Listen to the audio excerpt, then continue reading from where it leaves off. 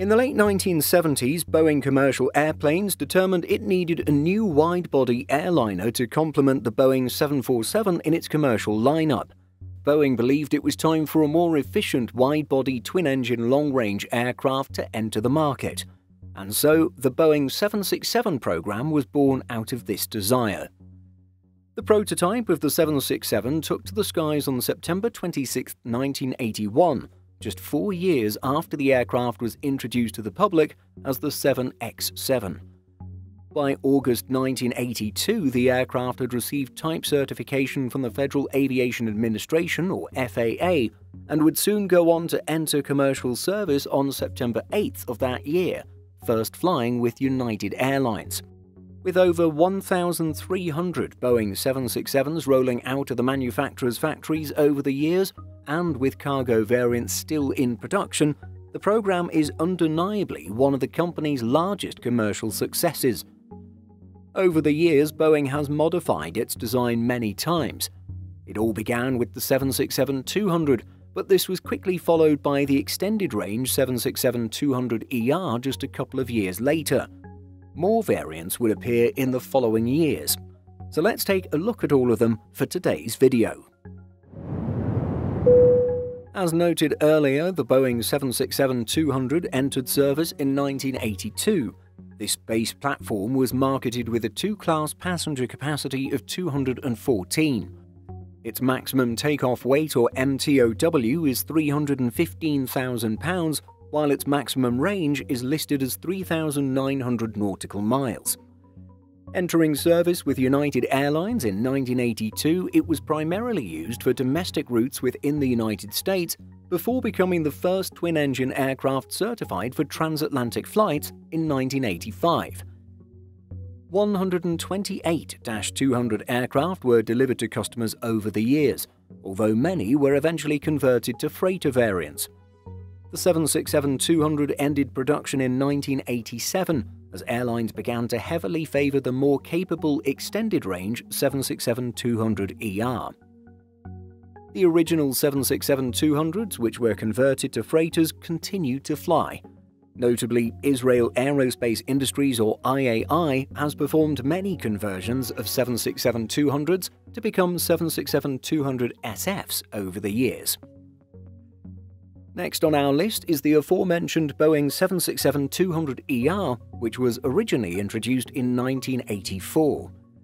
As its fuselage is sized identically to the base -200, its average two-class passenger capacity is also 214. Maximum takeoff weight, however, is higher at 395,000 pounds. Able to carry more fuel than the -200, the maximum range of the -200ER is listed as 6,590 nautical miles. Israeli flag carrier El Al was the launch customer for this variant. In 1988, the aircraft set a distance record for a twin-engine aircraft by flying non-stop across the Atlantic. The aircraft was popular among international operators, many of whom kept the jet in service for decades before turning to newer 767 variants. In total, 121 767-200ER aircraft were delivered according to Boeing, and the aircraft remains in service with some charter operators today. Third on our list is the base Boeing 767-300, which was introduced in 1986. With a longer fuselage than the -200, its average two-class passenger capacity is set at 261, while its maximum takeoff weight is 350,000 pounds. The maximum published range for this aircraft is 3,900 nautical miles. The -300 entered service with Japan Airlines. Commonality with existing 767 variants was appealing to airlines who were already operating the -200. The aircraft was primarily used for high-capacity routes within Europe, Asia, and North America, and a total of 104 aircraft were delivered over the years. Production ended in 2000, and a single 767-300 remains in passenger service today with Asiana Airlines, at least according to South Korean news outlet Kuki News. Planespotters.net data shows that this airframe has registration Hotel Lima 7528 and is nearly 27 years old. A quick check of Flight Radar 24 data shows that the aircraft has been flying exclusively between Seoul Gimpo Airport and the leisure destination of Jeju in South Korea. Again, like the Dash 200, many Dash 300s have since been converted to freighters. Fourth on the list is the Boeing 767-300ER, which was introduced in 1988 with launch customer American Airlines. With an average two-class passenger capacity of 261, the aircraft's maximum takeoff weight is listed as 412,000 pounds. Its maximum range is 5,980 nautical miles. The aircraft would eventually become the most popular variant of the family, and by 2017 over 580 had been delivered. Today, hundreds remain in service with operators.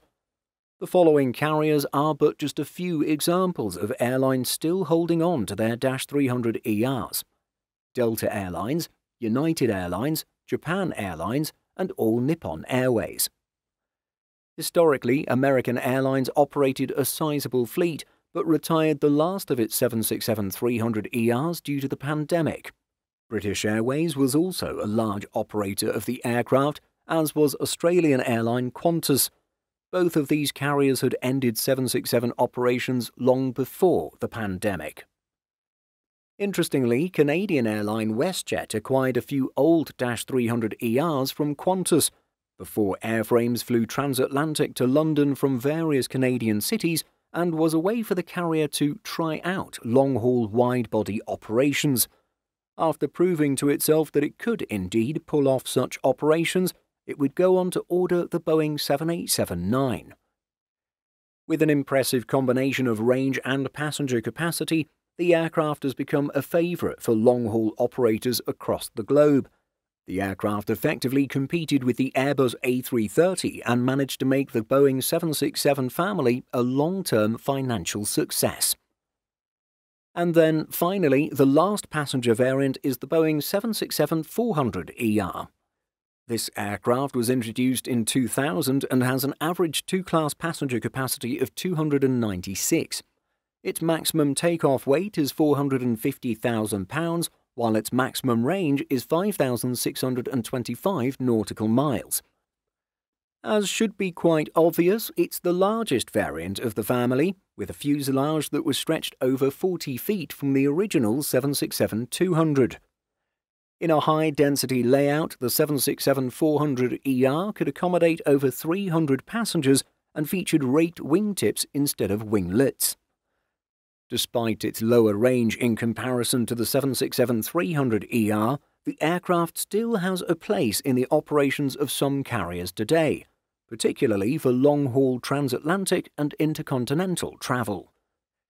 In total, 37 767-400ER aircraft were delivered to just two customers, Delta Airlines and United Airlines.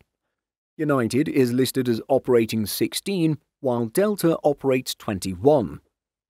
So, those are the 5 passenger variants of the 767 that made it to market. We should mention, as a bit of a footnote, that Boeing had tried to offer the 767-400ERX. This derivative would be the same size as the 767-400ER, but have more range than the 767-300ER.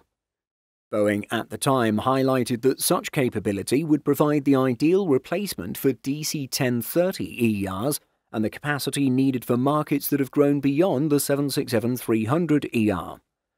The Dash 400ERX would have featured an MTOW of 465,000 pounds with a range of more than 6,150 nautical miles, an increase of more than 525 nautical miles over the 767-400ER.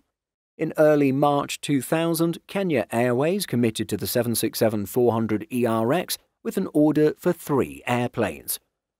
Unfortunately, with little interest from other airlines, Boeing scrapped the ERX. Kenya Airways went on to operate the 777-200 instead. What are your thoughts on the Boeing 767 family of aircraft? Which variants did you get a chance to fly on? Share your experiences by leaving a comment. Simple Flying publishes over 150 articles every week. If you're looking for the latest aviation news and insights, visit simpleflying.com.